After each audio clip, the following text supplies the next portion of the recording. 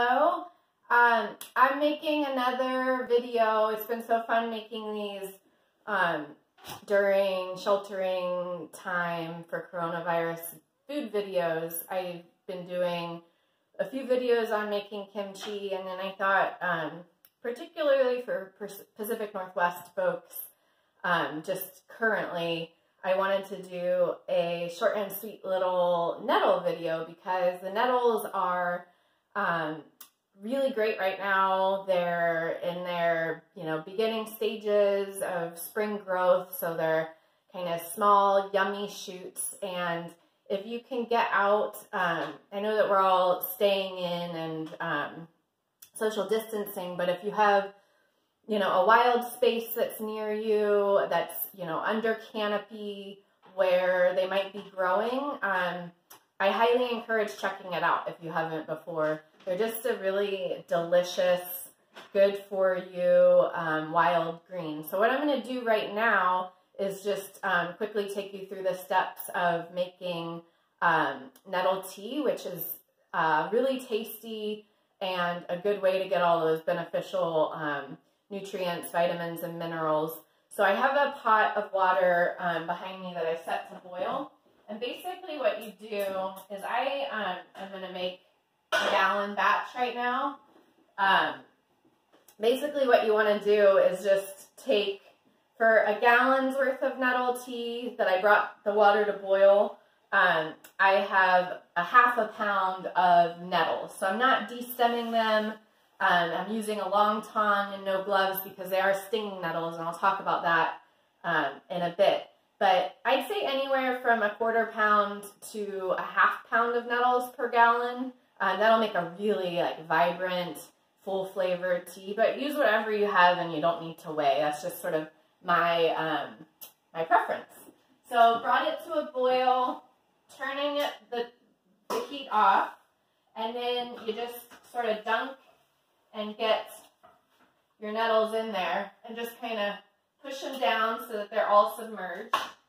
And then we're just going to let that steep for, I'm talking really loud, oh, it's echoing on the bowl. Let that steep for 10 minutes. So I'm going to set a timer. And then in the meantime, we can just talk about nettles and other things that you can do with them. So basically, just for that, I just have a gallon jar. You can use whatever. I'm using a reusable coffee filter to just, so when it's done steeping, I'm gonna just tongue out all of those nettles, and then I'll, you want to just filter it, and then you can drink it right away. You can drink it cold. You can reheat it. I recommend, imbibing it within a couple days because it's just freshest and best then. But it'll taste good and it lasts for a while. Oh, and then for anyone who is who's watched the first few YouTube things that I ever did in life, the tutorial for making kimchi. My kimchi is now on day 4. So I did my last video yesterday, and it's awesome. And I think that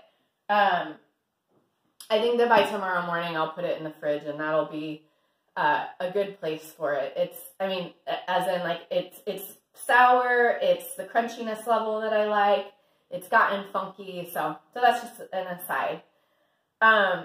So other things, the other main thing that I really love to do with nettles is I love to make pesto. So basically my way of doing that, so I have a recipe that's in my cookbook that comes out in the fall, Dumplings Equal Love. I'm not going to go through that entirely because sort of the point of these recipes, what I'm trying to do here is just sort of show you ways that you can, forage, ferment, do fun things that are going to feed you and sustain you with what you have. So we don't need the particulars. We just need to know if you want to make a nettle pesto, what I like to do is I take my nettle leaves. So let me press pause on that and backtrack. When you are foraging, you want to just do the foraging basics.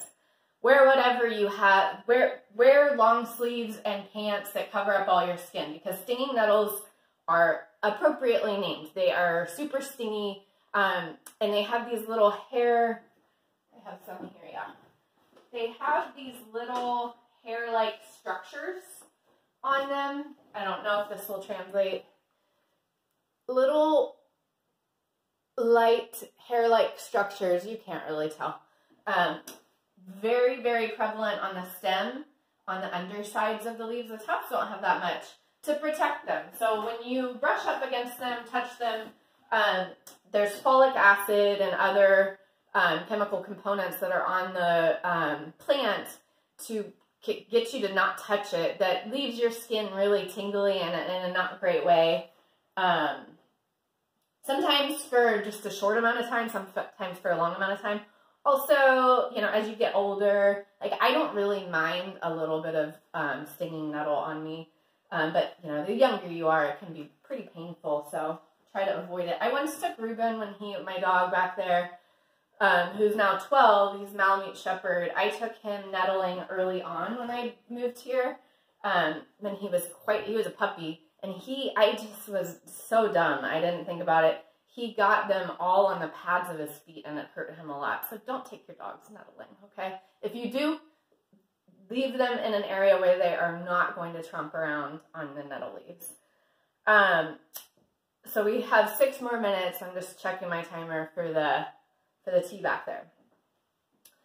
So you've gotten your nettles, a couple other nettling basics, just foraging in general. Oh, foraging tip if you live in the Pacific Northwest. I love John Kalis and his Wild Food Adventures, so check that out if you haven't been on one of his foraging workshops. He is an expert.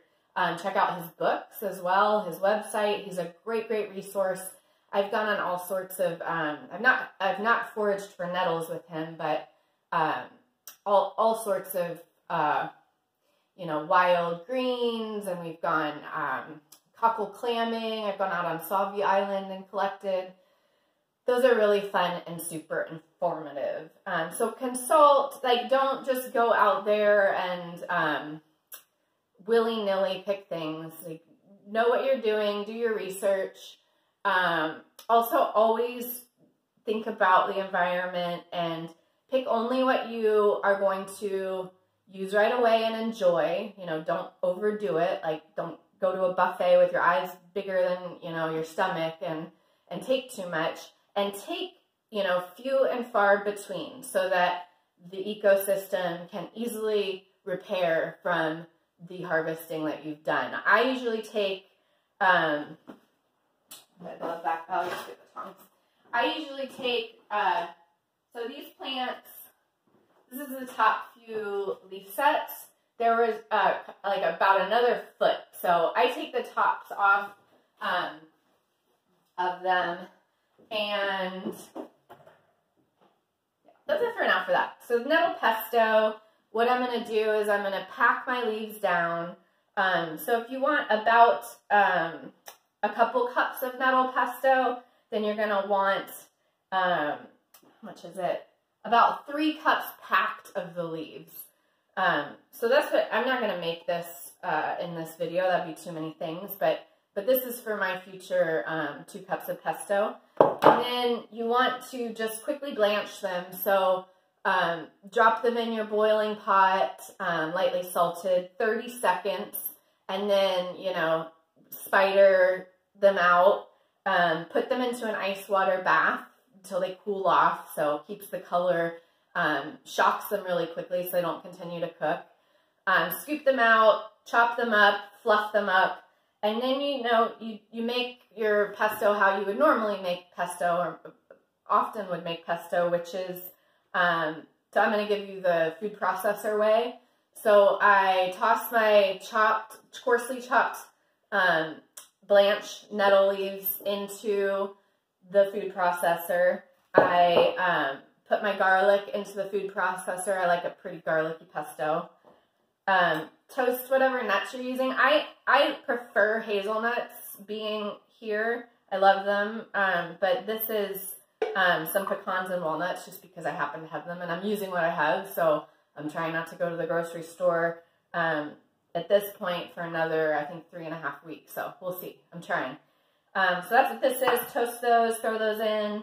And then I finally grate whatever hard, semi-hard cheese I have. In this case, this is Pecorino. I usually use Asiago, whatever you want, you know, a salty, nice cheese. And then I have my lemon juice. I'll probably use about half a lemon for this batch. And what I do is, so I chop up the nuts, the garlic, the nettles, I was about to say arugula, and then, you know, get that all blended in the food processor, and then I slowly drizzle in my olive oil, my lemon juice, and then I'll, you know, get it all out into a bowl, and then I'll fold in my salty cheese. I'll taste it to see how much salt and pepper that I want to add, and then I'll add that. I don't like to freeze pesto, so I do kind of smaller batches like that. I mean, I guess 2 cups isn't that small of a batch, but I want to make what I'm going to use, and, you know, within a week for sure, within a few days, hopefully. I just don't really care for it. I think it kind of loses a lot of its punch and flavor and freshness when you freeze it, but a lot of people like it that way. I have a minute and a half left, so I'm going to quickly also tell you another thing that I love to do with nettles is I love to dehydrate them. So I'll snip all the leaves off. I have a quite large Excalibur food dehydrator that I actually won at the All About Fruit show. If that sounds intriguing, look it up. It's a really, really cool thing that we have in the Northwest that you can attend and identify fruits and try all different types of home orchardist fruits. But what was it? Oh, so I got a dehydrator, a very large one. So I just pack it with leaves. I mean, enough so that like air can go through, obviously. And I will set it to the highest setting, which is 155, 160, 165 in there. I can't remember. I should have pulled it out. And I will do that. I will dehydrate for about 2 hours. And I'm kind of every half hour or so going in there and kind of tonging things around, moving it so that if there are hotter pockets, so that everything is drying out. Even if you do like an hour and a half, you'll often still have some of those folic acid, tiny hair-like structures on them that make you sting. So, yeah, I just recommend the 2 hours, and then I'll, you know, throw it into, if it's a large amount, into a food processor and make a powder. And so this powder is really great. I use it for dumpling skins.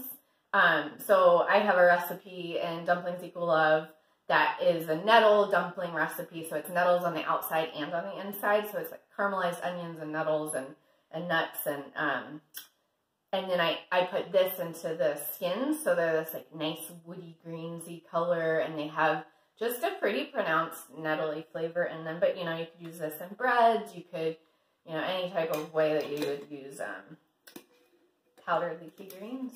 You could use it in smoothies, stuff like that. So that beeper was because this tea has been steeped for 10 minutes now.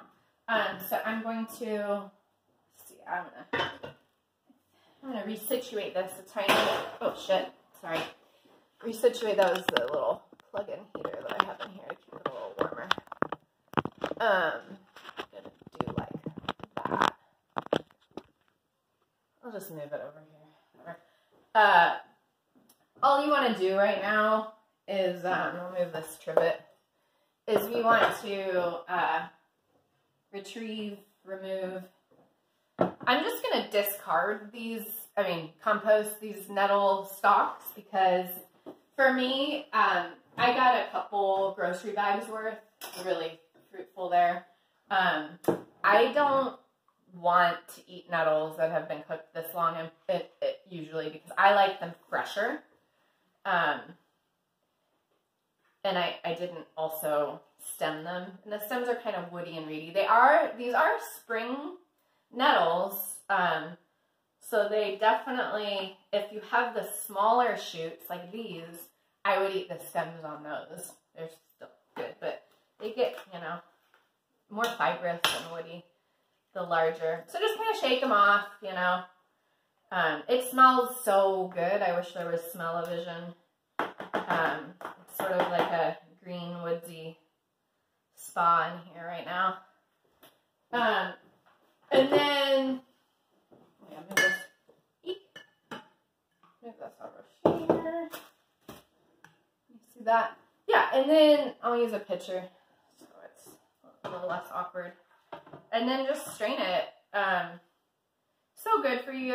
You know, I'm not sure of all the vitamins and minerals. I know that there's a lot of iron, potassium, vitamin C. I also know that one time I was getting sick and in the spring, and I collected a grip of nettles. I got a whole bunch. And I drank, I don't know, I think I had a couple cups of tea. And I felt better pretty remarkably soon. And I'm not making any health claims here. I could have had something mild that I would have fought off anyhow. But I do really feel like now is a really good time for the healing properties of the plants that surround us. Kind of keep us fit and fit as a fiddle, so that we can protect ourselves and our loved ones during this crazy coronavirus time. I'm just going to pour the rest in here. And, you know, if you don't love the flavor of this, obviously you can add, you know, some mint, some fresh mint. That's all going right now too. Some lemon balm, other things you have in your garden. You could add some dried herbs or spices as well, you know. I just happen to be a big, big fan of the flavor of nettles. Other things that I like to do with them, I'll just saute them quickly in olive oil and then spritz them with whatever citrus I have and a little salt and pepper. What else have I done? I mean, really, I think all of those things are primarily what I do. I know a lot of people like to really, you know, give them good long cooking. I don't. I think that they lose a lot of their vitality. I mean, definitely their health properties, but no, I just like them really lightly cooked, or as a tea. Let me see, I did make a short list here. Yeah, so I think that I covered everything on making really yummy nettle tea and then just nettling in general. But, you know, do additional research and kind of ask around and see, you know, where people are finding them, and be good to wherever you're getting them. Oh, this is a funny one. I don't know if you know that Frank Zappa song, watch out where the huskies go and don't you eat that yellow snow.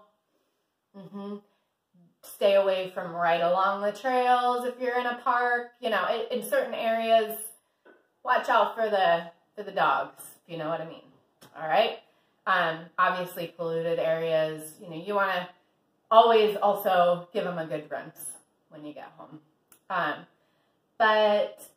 they'll have some critters on them. So often what I'll do is I'll have my couple bags and I'll leave them either like in the utility room, or I'll have sort of a staging area, like maybe on the back porch or front porch, so those critters can kind of like disembark, like let's get out of here, so that you're not, you know, bringing a whole bunch into the house. But, you know, they're moving fast. They don't want to go inside either. But I think that that's everything. I hope that this was helpful and or informative, and that maybe you put on your boots and social distance and get out there and collect some nettles and make some tasty things. I hope you are staying strong. Look out for yourselves, look out for each other, and just be super nice to yourself right now. It's a hard time. Well, that made me felt very emotional when I just said that. All right, I love you. Bye.